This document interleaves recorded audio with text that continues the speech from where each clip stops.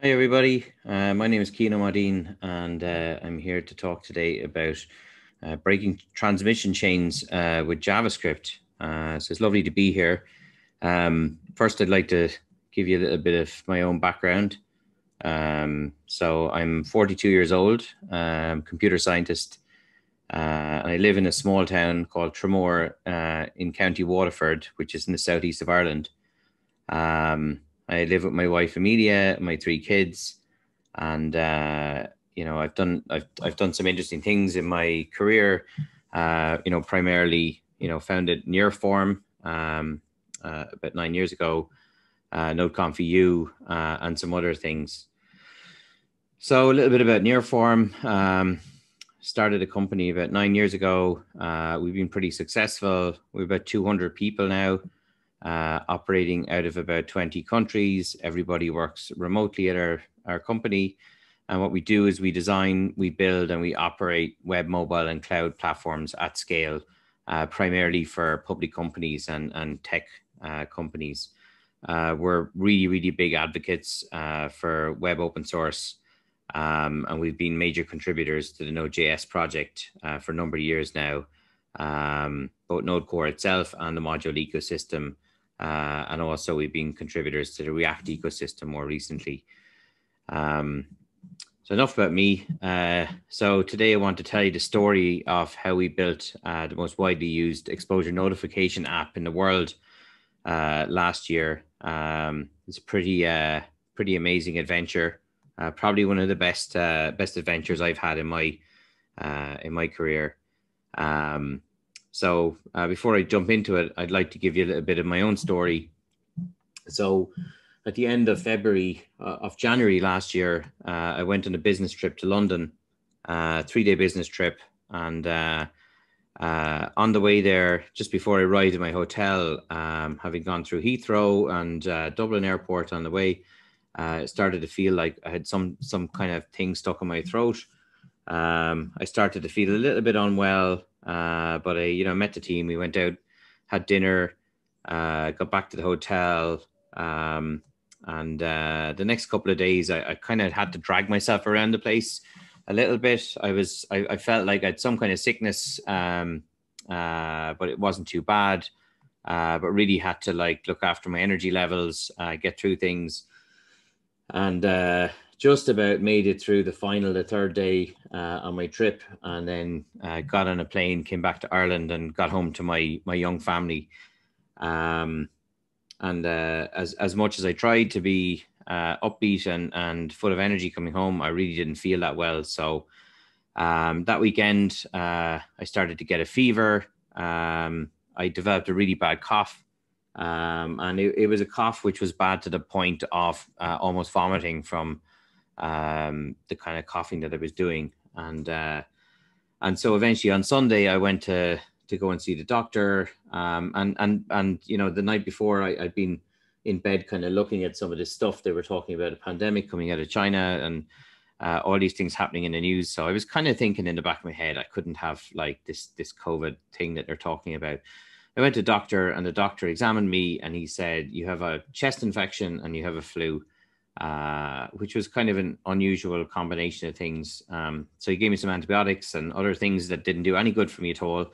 I went home, and I got into bed, and I was really, really sick. I had a high fever. I had shortness of breath and wheezed for the first time in my entire life.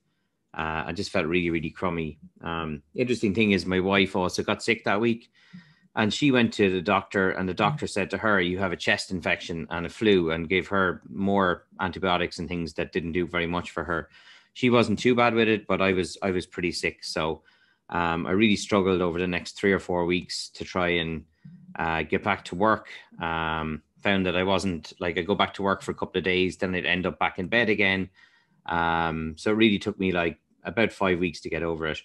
The funny thing is that, during the first week that I spent in bed, I spent more time reading about this new virus that they were talking about, and maybe there's going to be a pandemic and all that stuff. And I said to my wife that there's a pandemic coming, and she was laughing at me, saying don't believe everything you see on the internet, all that good stuff.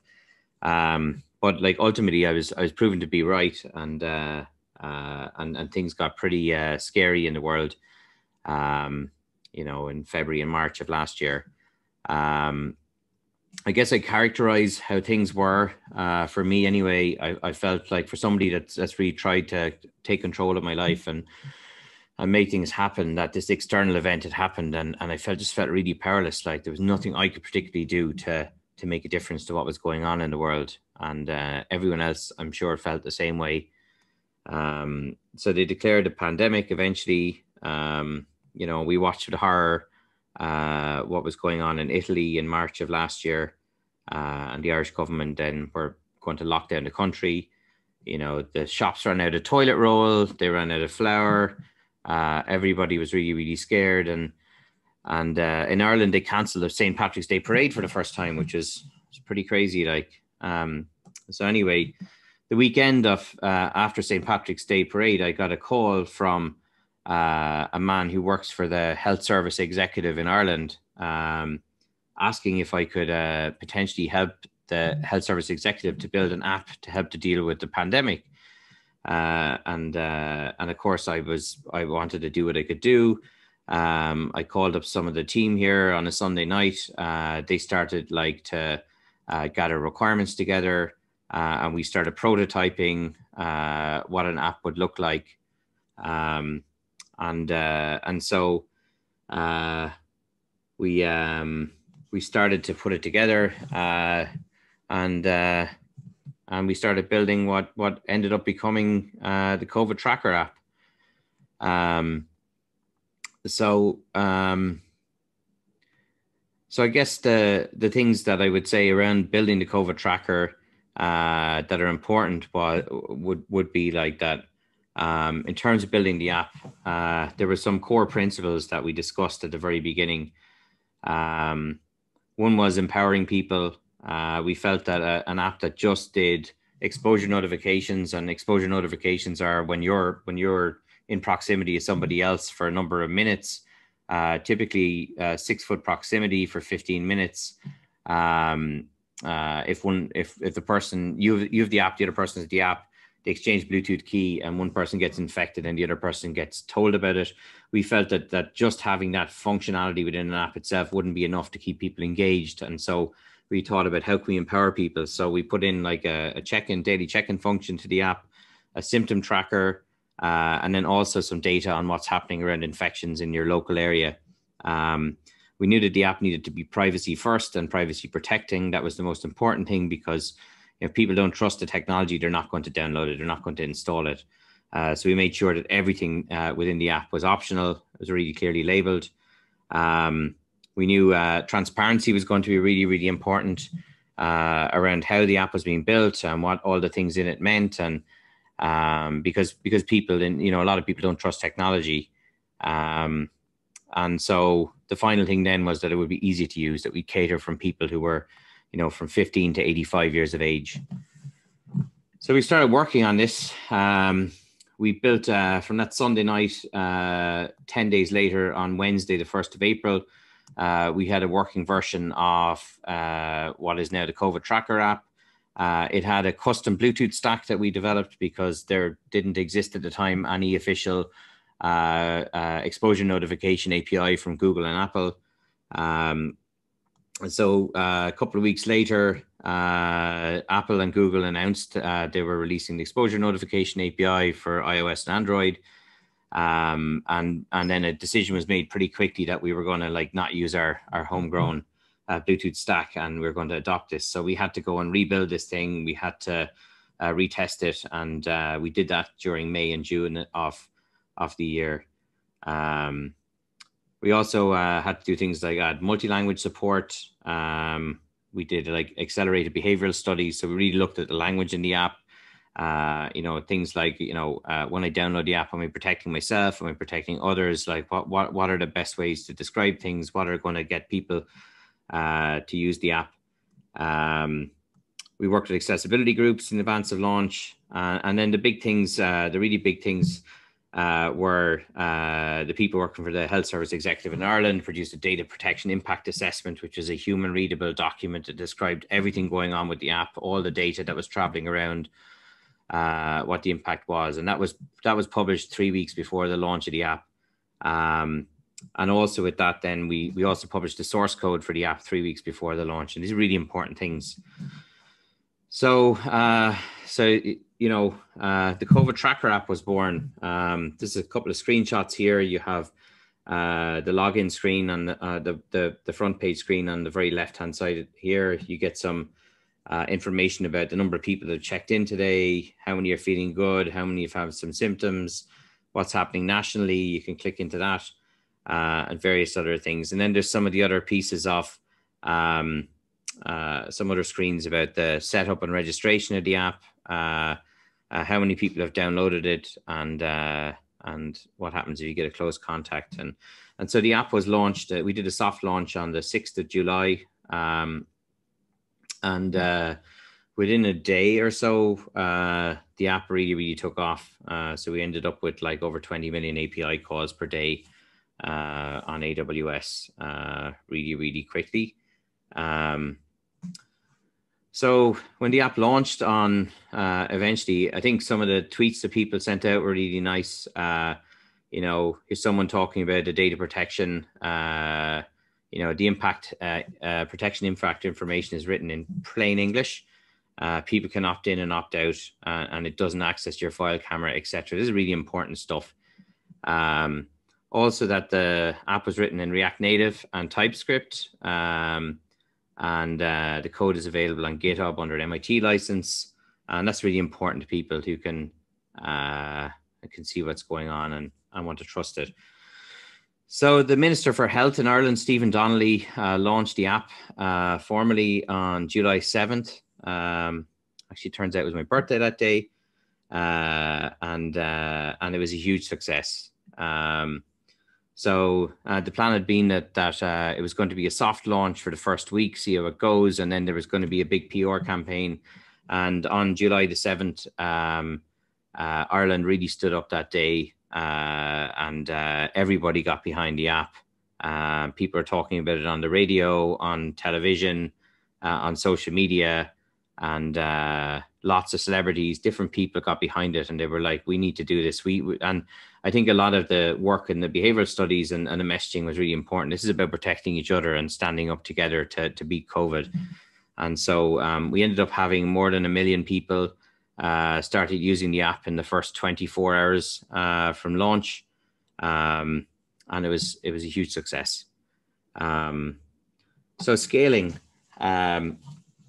So once we had launched the app and we were getting close to launching the app, a number of other governments started talking to us because all the health departments talk to each other, and word was going around that we were doing something the right way. So we started really thinking at this stage about, well, how can we focus on rolling out this technology as quickly as possible? Like, we really wanted to respond to the need that was happening out there in the shortest amount of time that we could. Making the project open source was a really important part of the approach. Everyone can download it. Any government can download it, use it for free, it just made a lot of sense to people. So in particular, once the first government had actually built this thing and rolled it out and tested it, then being able to access all the work and all the the backing of all that work that had gone into it, made a lot of sense for somebody else that wanted to pick it up or versus like build something from scratch. The other thing was that we really weren't in this to make money. So the cost per system after the first one was about 25% of the original implementation. So really, we were just trying to customize the work that had already been done and get people up and running as quickly as possible. And the other piece is that each implementation added to the strength of the overall open source project. So features that or things that one government in one jurisdiction might need will get committed to the project and go back into the master branch, and then the other governments will get to access that and get a benefit from it. So as a really good test case for open source. Kind of proud moment for us, you know, in the middle of doing all this rollout was that we'd started getting some traction in Europe with the project. And then we started getting some initial conversations going in the United States. And so it became important for us to put the project into a neutral repository. So we created this project with the HSE called it COVID Green. It's green for Ireland. And it's also green for the map turning green again as COVID disappears. So we put it into Linux Foundation, and from there then things really started to roll. So we launched the app in Ireland, in north of Ireland, in Scotland, in Gibraltar, and then in Delaware, Pennsylvania, New York, New Jersey, and Jersey in the part of the Commonwealth. And finally, New Zealand actually launched using the source code without us needing to help them near the end of the year last year. So the highlights of the project. For me, the highlights of this project were like the nature of what we achieved in a short amount of time. So, you know, we managed to do all this, a team of no more than about 15 people working Nearform, managed to, you know, take the first call on the 22nd of March. And by 26 weeks later, we did our last deployment, which was New Jersey. So, you know, we got on it, we solved the problem. We worked really closely with government, and we created this open source project. And then we did this rollout all over the place to many governments in a really short space of time. And it's a big career highlight for me, and really proud of all the people at Nearform for managing to make this happen. You know, in Ireland, we got about 40% of the adult population were using the COVID tracker at its height, which is pretty impressive. And the app itself saved lives, significant number of lives, and prevented a lot of people from getting sick. And the other thing is that Ireland and the north of Ireland, so north of Ireland were a second rollout. They were the first two countries, or the first two health services in the world to interoperate and have like a common format where people could use the app in the north of Ireland app, and come down south, and it would work perfectly well. In summary, I'd like to think that we're going to be much more well prepared for the next pandemic. Lots of learnings, lots of assets in place now. Infrastructure like COVID Green and things like this. I really think that it's perfect. It's a perfect use case for open source, and infrastructure like this should be in the public domain. Like, you know, the problems that we have in one country that we have to address, by and large, are the same as the problems we have in other countries. And the open source approach itself has done some really interesting things. It's created a lot of new connections. So, you know, the work we've done has managed to create a network between 10 different health bodies from Ireland to Pennsylvania, whereby over time we'd like to make this into a bigger thing, and we'd like to get more health bodies talking to each other and innovating and sharing what they're learning, sharing what they're creating, and that can only be a good thing. Yeah, I hope you found this talk informative. It's been a real pleasure to get to work on something like this. I really like to thank everyone at Nearform. Later on in the conference, a number of Nearformers are going to talk about actually the building of the technology, the operating of the technology. You can hit me up on Cian or Maidín on Twitter. And if you want information about COVID Green, you can go to github.com/COVID Green and check out the repository. Thank you very much.